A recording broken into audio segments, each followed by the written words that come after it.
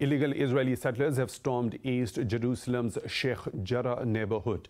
They have threatened to forcefully expel 3 Palestinian families from their homes within 1 month.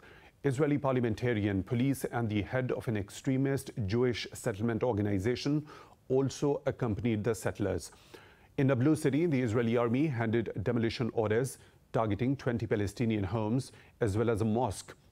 Israeli police also forced a Palestinian to demolish his 3-story building in the town of Al-Isawiya in occupied Jerusalem.